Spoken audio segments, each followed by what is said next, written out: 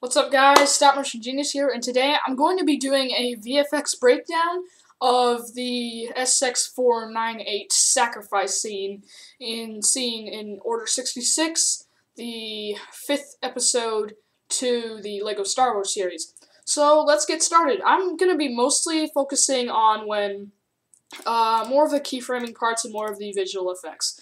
So, as you see here, this scene, the Death Star, I don't have a very good software that I'm able to do much like video effects, but I mean, obviously there's this. I mean more visual effects and more of like a cool and more realistic touch to it. And so here, I used different and cropped every frame of the beam. And so here, it was a hard 90-degree edge. I created this green beam in Photoshop and then put it on a blue screen. So you can see a little bit of blue, but I tried to chroma key it out as much as I could. So what I did is I brought on the beam, and then it was a hard 90-degree edge right here. So what I did is I took the cookie cutter tool, which was actually really helpful, and I just grabbed the default, and then made this more of a curved edge, so it makes it a little bit more realistic than it already kind of is. But so we just go here, and then I have the full image of this, and it's just out for a few frames.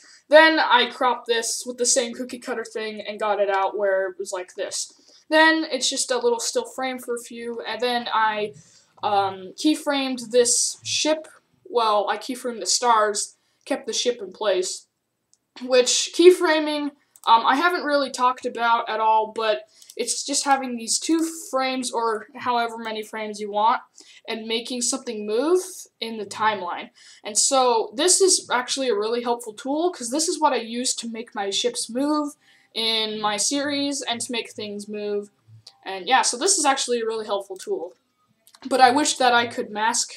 I mean, not for that reason, but I just wish I could. Hopefully I can get a different software soon. Anyway, back to the thing. So here I use some more keyframing to make the screen move, which, yeah, nothing too much here. And then here is what I mostly wanted to talk about. This was the Big Bang scene. This was when he closes his eyes, and I want to show you how I did this, because I thought it was actually really creative, and yeah, I've never done this before, and I thought it looked really cool. So, as you see here, he closes his eyes, and yeah, obviously you've seen the film. And so here, here's how I did it. So first, I went into Photoshop, and I took up this picture, and so let me just zoom in a little bit so you can see. And so I took this picture and zoomed in a little bit, and then what I did is I used this little lasso tool, and I cut around the eyes, making it this, which actually would help me later. And then, so let's just get rid of that for now. And then I used the patch tool and got rid of the eyes from the original picture, but I still had this. So this is 2 separate frames of different things. So this is an overlap layer. So I'm going to take this out for now. I saved this picture, and then I saved this picture without this and a green screen in the background. So then I also saved this, and I brought it into Vegas, or Movie Studio Platinum, and then I just chroma keyed out the green, and I made it look super realistic. So if we mute this layer here, it's just the layer from underneath. And so if I would have never told you, probably, if this was a green screen, you probably would have never known. So this was 2 frames of different layers. And then for the eye close, what I did here is I grabbed Video FX, and then I grabbed the crop. For this reason, I didn't grab the icon, because that would just move it down. This crop actually allows it to keep the aspect ratio, but just lower the, I should say, the frame rate, or not frame rate, the resolution, or the just image size, but still maintaining the same properties of this place and things. Yeah, so, and then I just brought this down a little bit below the eye, and then I did that for each frame, so it's a little lower each frame.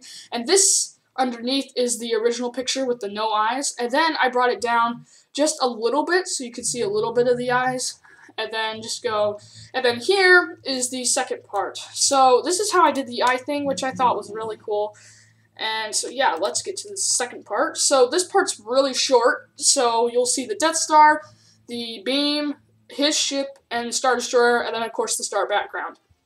So the only still pictures in this scene is the Star Destroyer, the Death Star, and the star background. The moving pictures are the ship and the beam, which I also keyframed. So here I have the ship coming up, going, and then there's nothing there, and then there's the explosion.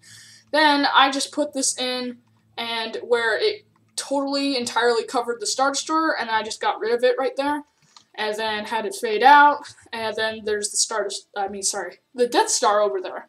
So yeah, same thing, same effect I used with the beam. I used the cookie cutter and then like slowly keyframed it to go down like that, and then the explosion, and then I also put the tragic music. I seriously thought I was gonna cry when I first made this, which was kind of funny, but I mean, probably not for real, I would cry, but I thought it was kind of funny because I've like never done something like this before, and this is gonna be an emotional scene for the viewers to see this person die. And yeah, so that's really it. And so I want to say thank you for watching, and thank you for 70 subs. I think I'm at 71 now, and it will continue, but thank you for that. That means so much to me, and getting there is a big achievement. And I just wanted to thank you, everybody who's been supporting my channel, and everybody that's been commenting and help me improving my content, because I love doing this. And so I want to thank you for that. Yeah, and I'll catch you in the next video. See ya.